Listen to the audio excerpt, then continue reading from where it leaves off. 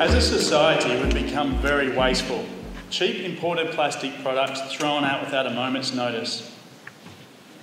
A sobering estimate is that by the year 2050, there will be the equivalent weight of 1.8 billion African elephants of plastic waste in the environment. And as a father of 2 young children, I'm worried about their future, so I want to do something. Starting with takeaway disposable coffee cups. Can you imagine a Melbourne tram filled with them to the brink? That's how many go into landfill in Australia every 30 minutes.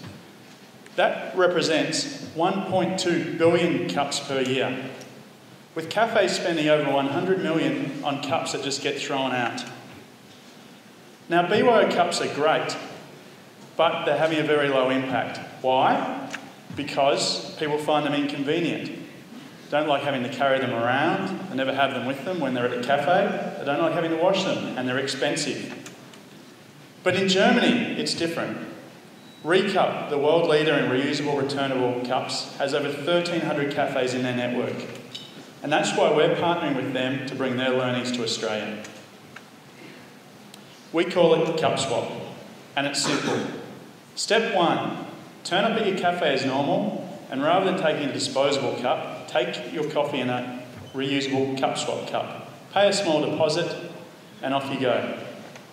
Step 2, bring the cup back at your convenience, whenever it suits you, and either swap it for another cup for your next cup of coffee, or get your deposit back. If you're a little bit slack like me and they pile up on your desk, just bring back 10 at once. There's really no reason to use a disposable. Step 3, the cups are washed and they're redistributed for circulation. Now, each one of these cups can last at least 500 times, meaning one of these cups takes 500 out of landfill. Seems to make sense, doesn't it? Our team brings a wealth of experience. I'm Coulter. I've got over 15 years of broad corporate experience, including having built and grown a B2B-focused corporate-backed startup. We have Rob Soros, who has a wealth of experience in helping organisations to measure both social and financial impact, and Andrew Koch with over 20 years of plastics engineering and importation experience.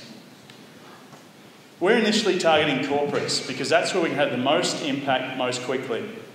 Just an example to illustrate that. One Victorian university across all their campuses in Victoria, 750,000 disposable cups go into landfill every year.